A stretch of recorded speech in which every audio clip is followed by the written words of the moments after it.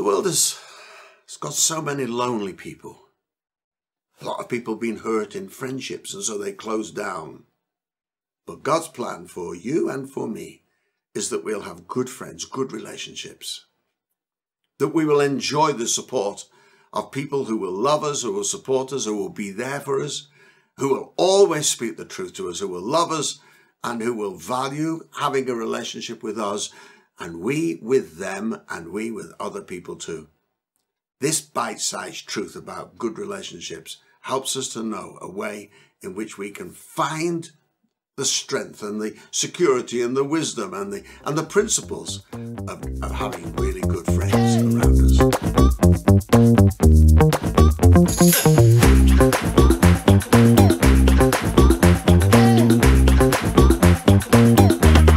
This bite-sized talk focuses on the value of good relationships.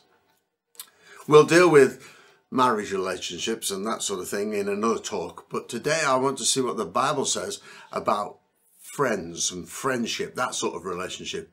The people we choose to hang out with, the people we listen to, and the people that we put our trust in to have an input into our lives. If that's good, it's good. If it isn't, then it really isn't. We'll have a little look at the sort of friend that we also need to be to others. Friendship plays such an important part in our lives, doesn't it? A young child going to school for the first time. The big thing is, did they make friends today? Because if they did, they'll go back to school tomorrow. If they didn't, well, who knows? Friendships get a bit trickier during the teenage years, especially if a student then decides they're going to leave home church, go and live in a strange university city where they know no one. Who they make friends with will either be helpful or dangerous. Some so-called friends will then try and lead people to go astray. They get drunk, they experiment with drugs, or they engage in sexual promiscuity. The need for friendship doesn't go away after college, or after marriage, or after having had children, or after the family leaves home and you become an empty nester and you realize that actually you wake up one morning and say, we've got no real friends, because most of the relationships that you built revolved around children and education and school and work, maybe. Lack of relationships produces loneliness. And loneliness is a very difficult place to be. Lonely people sit at home watching TV. They might have hundreds of friends on Facebook, but they never meet up with anyone. Loneliness brings unhappiness. It makes people vulnerable. It causes an unproductive and an unhappy life because people cave in on the inside of themselves. They draw the curtains, they put up the shutters, they close the door and say, gone away. Their life revolves around going to work, coming home, they go to bed, they go to work, and they repeat the process without any fun, without any support, without the balance and the stimulus that good friends will bring to your life. I think you get the idea that good relationships, good friendships are a very important part of our lives. Now let's look at some key verses. In Ecclesiastes chapter 4, verse 8 to 10, it says, there was a man all alone. He had neither a son nor a brother. There was no end to his toil. It was drudgery. We've just described that, haven't we? And then the verses carry on to say, two are better than one. So if one falls down, his friend can pick him up again. But pity the man who falls and has no friend to help him up. It's an interesting verse about the need for, I love this little phrase, two are better than one, and we all need somebody, the need of needing somebody in our lives. Of course, our greatest friendship is always going to be with Jesus Christ and with the Holy Spirit who is with us and God our Father, but God intended for us to be fellowshipping, to have relationships, to have good friends around us so that when we do need somebody, that they will help us. Oh, and by the way, that we can also be the person that helps somebody else up as well. The second key verse is this, out of Proverbs 27:17. It says, as iron sharpens iron, so one man sharpens another. So if you've got a sharpener going on here like this, but you take one of those away and you end up alone, who's going to sharpen you and who are you going to sharpen? The need for friendship, the need for relationship is important, because it's only when you come together as iron sharpens iron, then that's the time when you get sharpened. That's the time when you receive and you are able to give. But on your own, you become very vulnerable. We're asking the question in every one of these short talks, what would Jesus do? You know, how did this issue, how did this thing about friendship connect with or change, affect Jesus?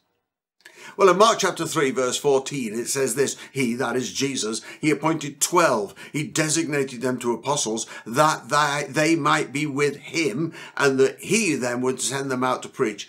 Jesus collected a group of friends. We call them the disciples or the apostles, but actually they were friends. Those 12 were with him. They were there not only to learn as disciples. I believe they had 3 incredible years of friendship with Jesus and friendship with one another. They must have laughed. Surely they teased and even annoyed each other. They vied for position to be favourite and to be noticed by Jesus and to sit close to him. There's Bible verses about that. But they were friends, and Jesus acknowledged that bunch of people as his friends. In John chapter 14 and verse 14 and 15 it says, greater love hath no man than this, that he lays down his life for his friends. You are my friends, he says, if you do what I command. I no longer call you servants, because a servant does not know his master's business. Instead, I have called you friends. That's a special relationship. Jesus' relationship, by the way, with all of those friends were not all perfect. One betrayed him, one doubted him, and another denied him. Beyond those guys that were with him all day, every day, Jesus had others, many others really, who he called friends, that he loved, he trusted, and were important in his life. For example, in John 11 verse 5, it says, Jesus loved Martha and her sister and Lazarus. It's intriguing to me to see how Jesus had those levels of friendships. Even amongst the disciples, there was Peter, James, and John, who were like, you know, part of like an inner circle. They were his friends. And then Jesus told us the standard for relationship. This is what we can learn from Jesus. In John 15:12, he says, love each other as I have loved you. And that's the plan. That's what God wants to happen for you, that we will love one another, that we will love friends, and that we'll do it with the way that he loved us. So now let's finally look at this last section, what steps can I choose to grow the right relationships and friendships in my life? What can I do now? 3 things. Number 1, look for faithful and true people. Choose carefully. Choose your friends carefully. Never choose a gossip. Remember that if somebody will tell you about somebody else, they'll tell somebody else about you. Be careful who you choose. Faithful and true people. Look for people who will love you. Proverbs 17:17 says, a friend, a true friend, loves at all times, and a brother is born for adversity. Don't be impressed by somebody's image. Look for somebody who's got a genuine heart. I mean, the Bible says again in Proverbs 22:24, do not make friends with a hot-tempered man. Do not associate with one who is easily angered. So there's a don't have friends like that. Look for true and faithful ones. Number 2, look for people who will be honest with you and have your best interest in their heart. Proverbs 27 verse 6 says, wounds from a friend can be trusted. You know, when they say something to you, it's a bit like, ouch, but that wound is okay because you can trust them. That sort of friend will be generous to you with his words, with their time, even their money. They will be there to help you. They'll rejoice with you when you succeed and cry with you when you struggle, and will support you through tough times. That sort of a friend, the friend who's honest, the friend who has your best interests, they'll be there for you. And thirdly, look for people who will wisely lift you up when you fall and will enjoy spending time with you, whatever it is that's happening in your life. The Bible says, Proverbs 13:20, he who walks with the wise grows wise, but a companion of fools, people who have fools as their friends, will suffer harm. We need wise people around us. Wise people to help us through, to bring a little word, sometimes no word, just a hug sometimes. A true friend wants to share life with you. They want to share, they want to fellowship with you, they want to support you, they want to be there to bring you through and help you to come through. That's the reality. It's not about the friend, it's about you. Friendship. And then you go and help somebody else as well. It's a two-way street. Choosing good friends is important. Don't hang around with people who will lead you astray or who are ungodly, and then out of their ungodliness they will try and share with you their thoughts about what you should do. Have nothing to do with that. You're not going to learn something. You need to learn something from somebody who is godly. Don't be influenced by ungodly friends who've got ungodly standards and all the rest of it. They've got a lot to say, but let's come back to wise people. The Bible says in Proverbs 12:26, a righteous man is cautious in friendship. What a friend we have in Jesus. But also what a friend we need to look to develop with one another.